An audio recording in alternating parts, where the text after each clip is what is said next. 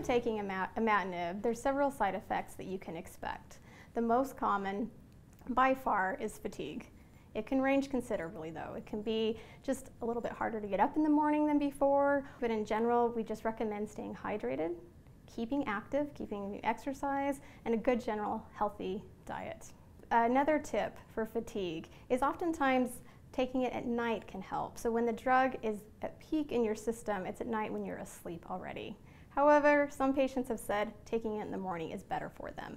So you have to play around with it and see what works best for you. The second most common is nausea. At some point, you will get nauseous. This does tend to get better though as your body adjusts to it. Initially, however, you can take a nausea medication, generally about a half hour before you take the imatinib pill, just to get it in your system and ready before the imatinib hits your system. You can also take additional nausea medication throughout the day if you need. Eventually, hopefully, or eventually, you should not have to take it as often as your body adjusts.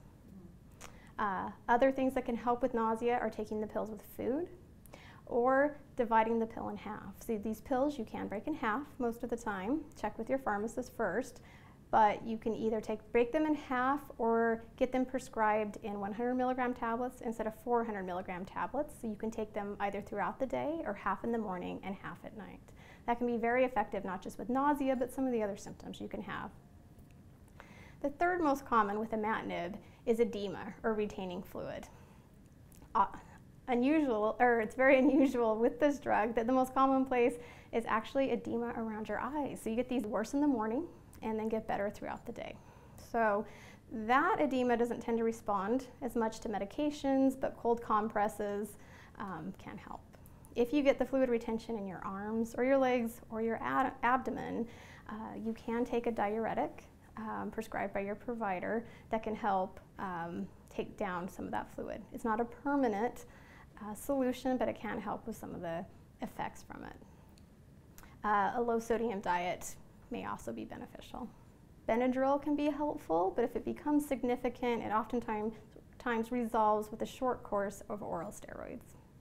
You just have to let your provider know so that we can help you with those symptoms. Muscle cramps tend to be after you've been on treatment for a while and can be a long-lasting effect. In fact, this is probably the most common side effect I hear on patients that have been on imatinib for greater than 3 years. The best way we found to control this is hydration, and good hydration, again, with taking your water bottle with you and drinking throughout the day. Sometimes magnesium and calcium supplements can be helpful with this as well. In extreme circumstances, we can utilize muscle relaxants, but those have its own side effects. We tend to save those for pretty extreme cases. Diarrhea can also be an issue. Again, taking it with certain foods can make a difference, so you may have to just play around with that a while.